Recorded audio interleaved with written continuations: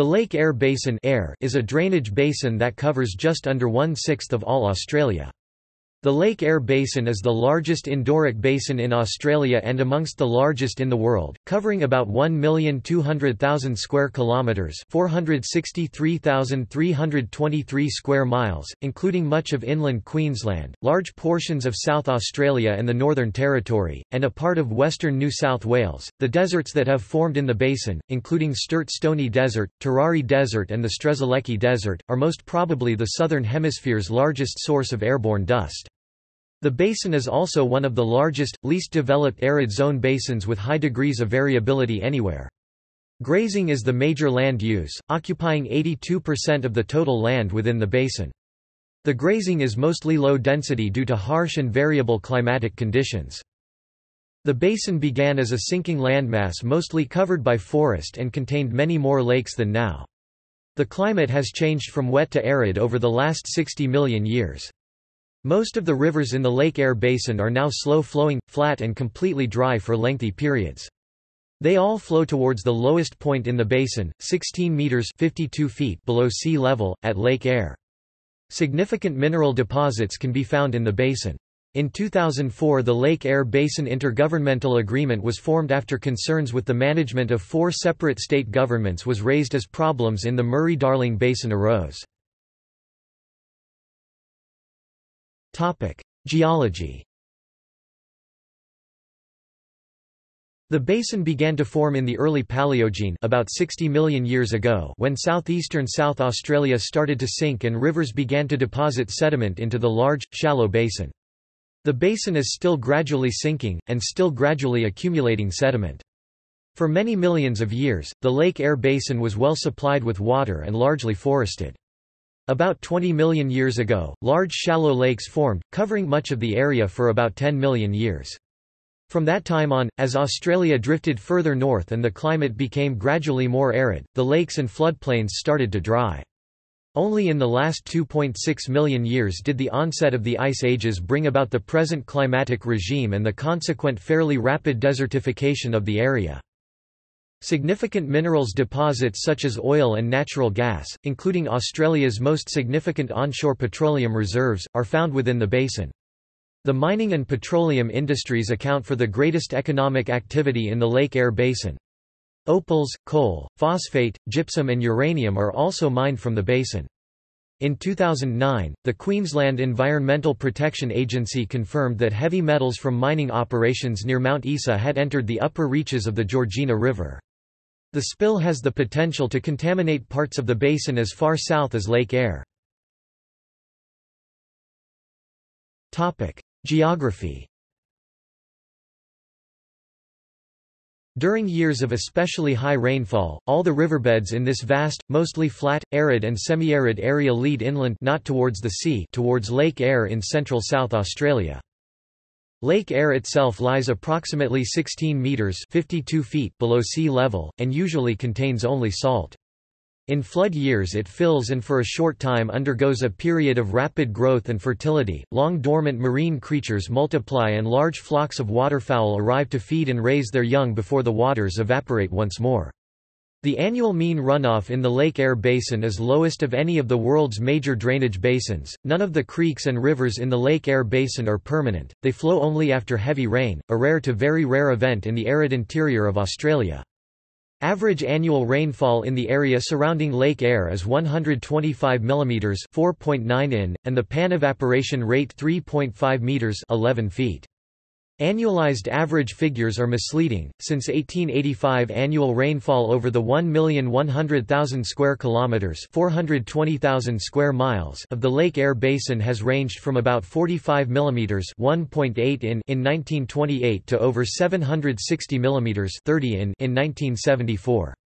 Most of the water reaching Lake Eyre comes from the river systems of semi-arid inland Queensland, roughly 1,000 kilometers (620 miles) to the north. To provide a sense of scale, the Lake Eyre Basin is about the size of France, Germany and Italy combined. It is slightly larger than the Murray-Darling Basin, which drains inland eastern Australia and is responsible for a large proportion of the continent's agricultural productivity, but has vastly less water. Nevertheless, the entire flow of the Murray-Darling would be insufficient to fill Lake Eyre, merely keeping pace with evaporation. In contrast, the flow of the Mississippi could fill Lake Eyre in 22 days, that of the Amazon in just 3 days. Other lakes in the basin include Lake Frome, Lake Yama Yama and Lake Hart. Rivers. The Cooper Creek, Fink River, Georgina River and Diamantina River are the 4 main rivers of the basin.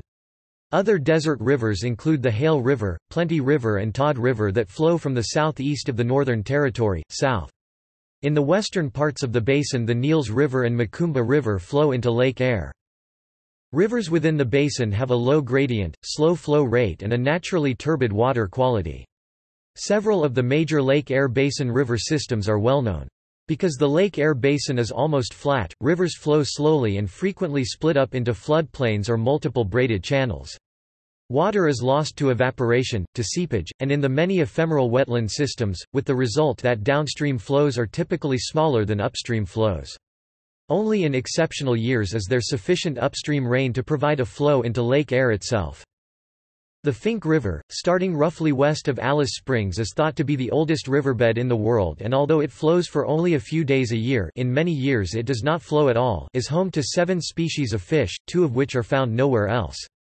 The waters of the Fink disappear into the sands of the Simpson Desert and are not definitely known to ever make it as far south as Lake Eyre, although the story is told that this happened once early in the 20th century. The Georgina River system originates on the Barkly Tableland, near the Northern Territory Queensland border, northwest of Mount Isa and not far south of the Gulf of Carpentaria.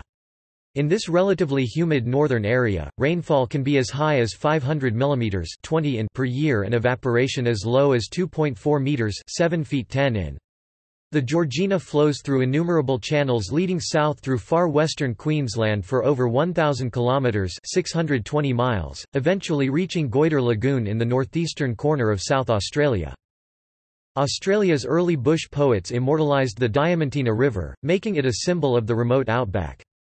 It too rises in northern Queensland, roughly between Mount Isa and Winton, flowing 800 km south and west through Birdsville and the Channel Country to join the Georgina at Goyder Lagoon and then, if there is sufficient flow, down Warburton Creek towards Lake Eyre.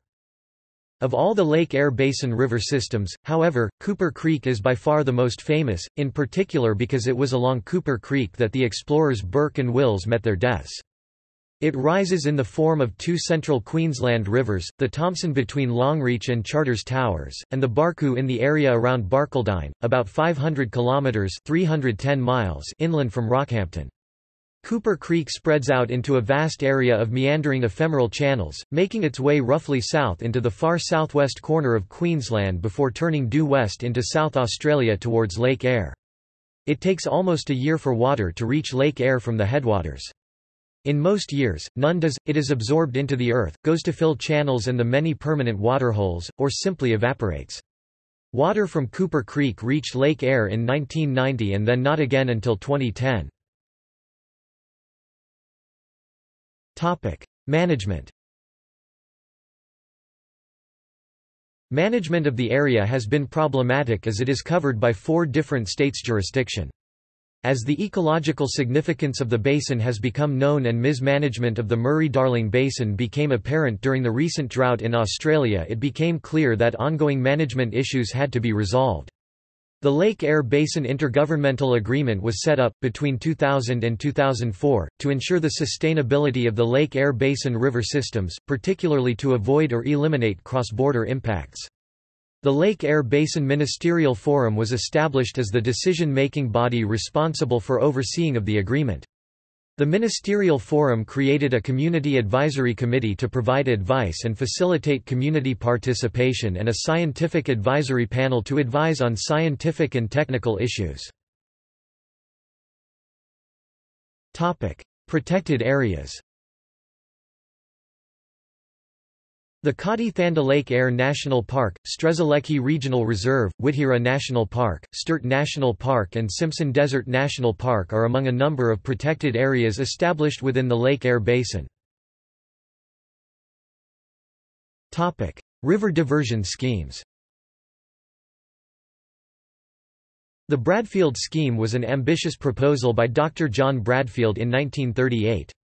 It would use large pipes, tunnels, pumps and dams to divert water from the monsoon-fed Tully, Herbert and Burdekin rivers into the Thomson River, Queensland. Other less developed diversion schemes are proposed to divert river or sea water into the Lake Eyre basin from time to time. Fauna. A total of 27 individual species of fish are found in Lake Eyre basin, 13 of them are endemic. The largest fish species is the Macquaria, reaching a maximum weight of about 3 kilograms (6.6 pounds). Topic: References. Topic: External links. LakeErieBasin.gov. Report on the hydrology of the Lake Eyre Basin. 25 degrees 59 minutes 49 seconds south, 137 degrees 59 minutes 57 seconds east.